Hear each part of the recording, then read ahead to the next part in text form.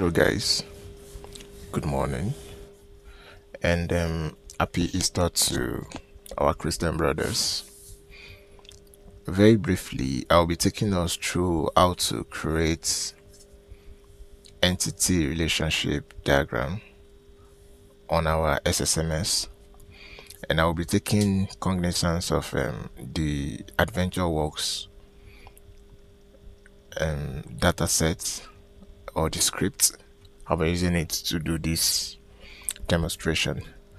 So after doing it here, I'll still take it to our draw.io to also do the same demonstration. So follow me as we learn together. The very first thing you're going to do is you're going to open the AdventureWorks LLT, which I've opened it. Then you see database diagrams. You click on it, then you right click. Then you have new database diagram.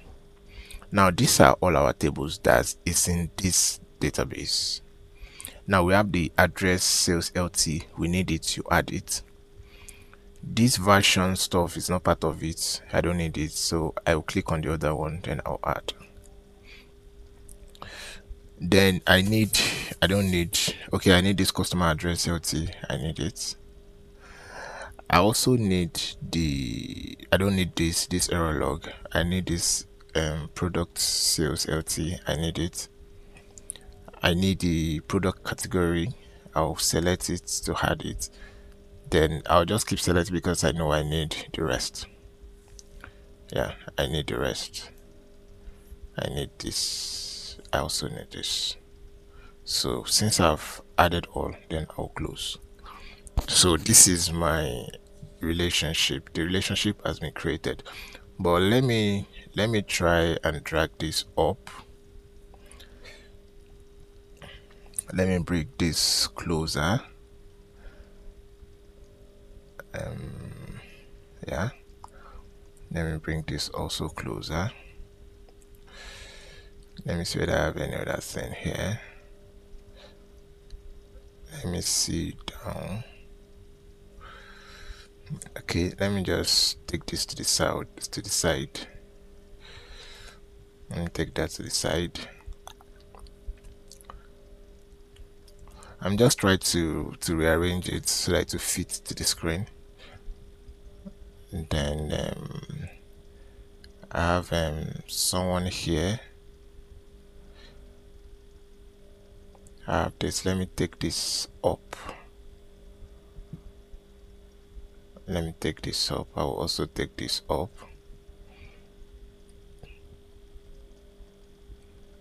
Let me still take it up a bit. While I still take this up a bit, let me come down and do justice to this. Let me take this up. I'm just trying to rearrange this so that I'll have it just one view. I'll be able to have this. Let me take this up. Yeah.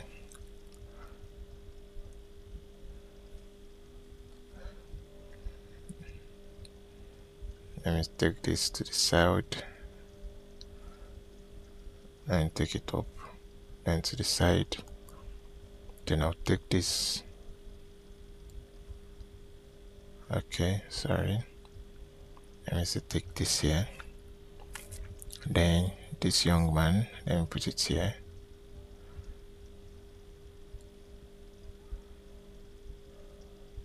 Okay. Then I'll take you up. Let me take you up also. Let me take you up to this point. Do I have anything under? Yeah, I still have this.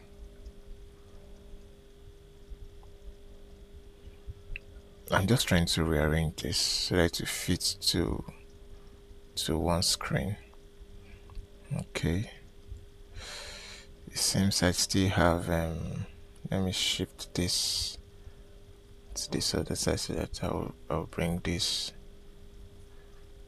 I'll shift this also. Then I can see something here.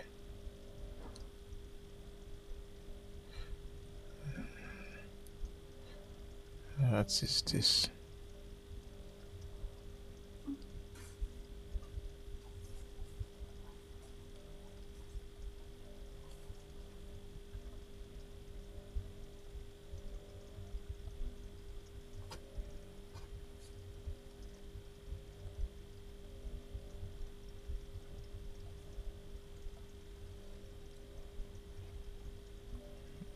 I'm just rearranging it.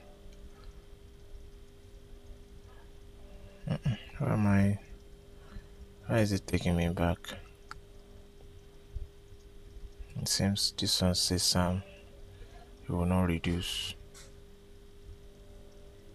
Oh, let me just do it this way. Okay, it has worked already. So I'll just take it here. Yeah, it has worked. Oh, will it be okay here?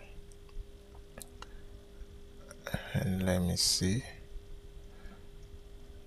I can still see this at one view.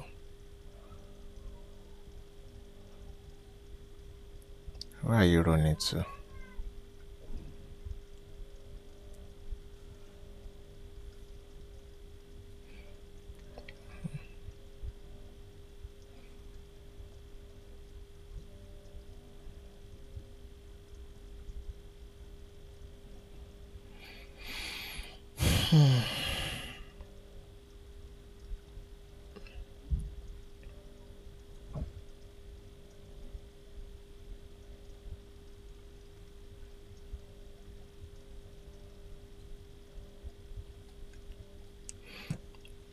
So as it stands, we've been able to create our entity relationship diagram using this. If you check very well, you can see these two tables. There's the sales order head as sales LT. Has a relationship with the sales order details sales LT, which this is the primary key, which is the sales order ID, and we also have sales order ID here, sales order ID. So you can see this connects them together. This is a relationship between the two of them. Then if we check again, you can see that this table and this table are connected together. You can see the relationship between them. Also here, product description. But the reason why this product description ID can actually have this connection, let me see something. Connection with this is probably this product model ID is the same thing as this product description ID. Possibly that's why they have this connection, because the header of the column or the name of the column does not matters. Is the content in the column that matters. So if the content in this product model ID is the same thing as product description ID, then this is the relationship between them. Then if you check this, we have the pro sales sales order details. You have the sales order details. Let me shift this. Okay, let me take this down. Sales order details. Also, I've done this before. Then if you check this sales order, then it has a relationship with it product ID. This product ID here and this product ID here. But the relationship here is a foreign key. Yeah, it's a foreign key here. It's a foreign key here. So let me do something to confirm something. Let me open the tables. Let me open the table. Then let me see sales order ID. Let me see sales order ID. No, sales order details, sorry. Sales order details.